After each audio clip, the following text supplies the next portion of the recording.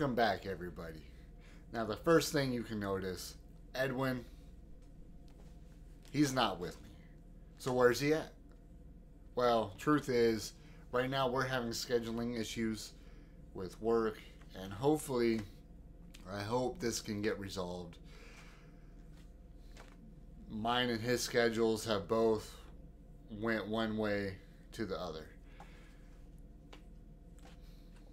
Hopefully within the next week, we can figure out a day where we can sit down and shoot together and be able to make it, where it's, Edwin and Joseph talk, and then just my ugly mug is doing all the speaking.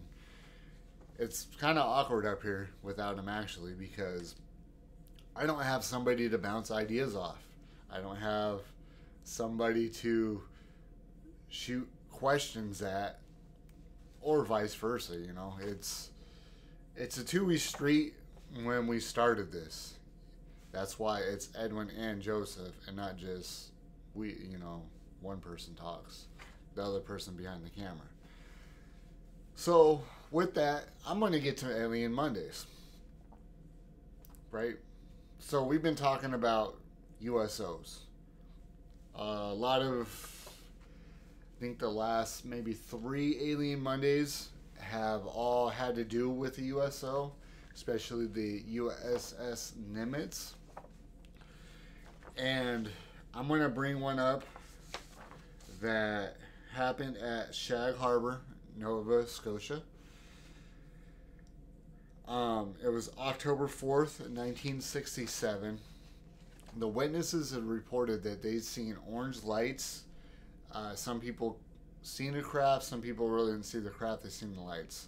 But they seen the object coming at a tremendous speed right into the ocean. Most people think that it crashed. Others said that it stayed on the surface. Now they sent the Royal Canadian Navy there to investigate. Their Coast Guard that at first got there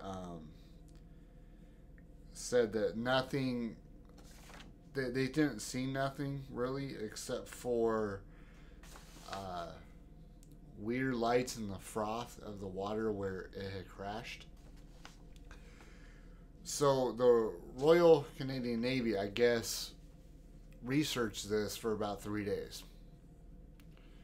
That's what everybody heard and was told. Well, the Mutual UFO Network, MUFON, in the 90s, their investigators found some more facts about this event. Now, apparently their Navy personnel tracked this to a place called Government Point. It's a location about 25 miles northeast of the crash site. There, they picked up the object on sonar. Once that happened, they started tracking another object. So now they have 2 USOs that they're tracking. These 2 USOs came together and stayed under, submerged all the way in the ocean together for about a week. At that point, a Russian submarine came in, and that's probably when, their government was like, well, what are they doing here? What's going on? And when all that was happening, apparently from the report, the USOs left. So it wasn't a Canadian craft, it wasn't a Russian craft, because they were trying to figure out what these objects were too. And what piqued the Russians to go over there, because as far as I know, that is Canadian waters and not Russian waters. I'm not an expert on how they split the oceans up like that, but that's what it's sounding like. So with all these incidents happening around the world with USOs, especially that's the Atlantic, but me and Edwin live in California, so we hear a lot in the research that we kind of look at about USOs in the Pacific Ocean. There's a lot of sightings by Malibu, a lot of sightings by Catalina Island, sightings down by San Diego. Now, to be fair, San Diego has a military base down there. So, you know, they might have some technology, but I'm not saying that they have technology. You can just dip into the water, chill down there for about a week, then go directly into space. As far as I know, nobody on this planet has that technology. And that's the kind of scary part, kind of intriguing part, technical wise. And another thing that somebody had posted was that I was reading.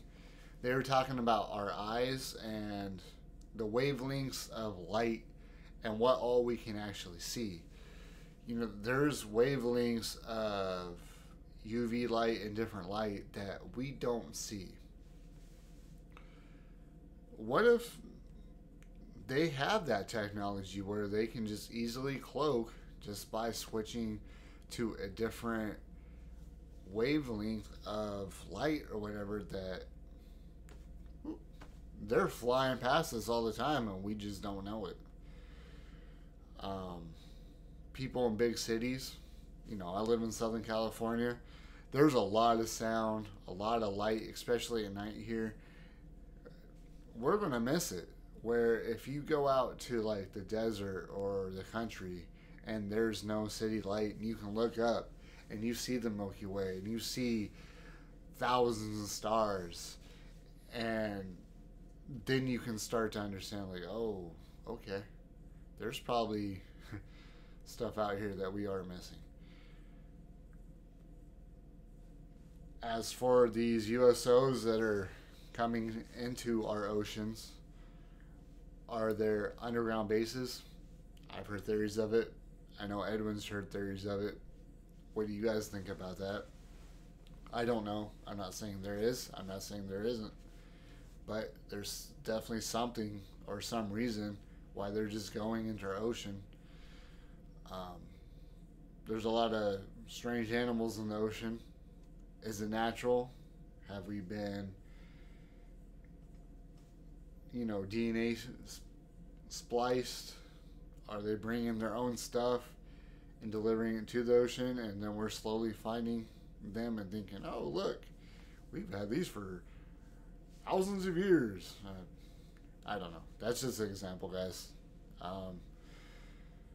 What are your thoughts on this? Have any of you seen a USO? Unidentified submergible object? You tell me. You know, that's one I haven't seen yet. I'd like to see. You know, I live close to the beach. I'm sure I can get there. It's very dark at some of the beaches. As long as it's not overcast, I'm sure, you know, you can probably see something. But with that, Alien Monday USO edition is going to close out. Hopefully this next week Edwin will be back, because it's awkward. It's weird. I don't have somebody to, you know, shoot questions at, talk about this stuff. Because I think you get better content when there's two people's opinions and what they think over one. Even though me and Edwin are like-minded in our opinions, it still brings different questions and ideas. If any of you would like to see any certain topics, anything on the channel, comments, ideas, please comment. A few you have. For the people that have commented and gave us ideas and feedback and all that. Thank you so much. Also to the people that have liked the videos, subscribed to the videos, thank you a lot. That means a lot to me and Edwin. We're almost to 60 subscribers. No, that doesn't sound like much, but me and Edwin, we were happy that I think we at least got 10. So with that, I'm going to conclude this episode. Like, comment, subscribe, hit the bell for notification. Thank you so much. Have a good day or night.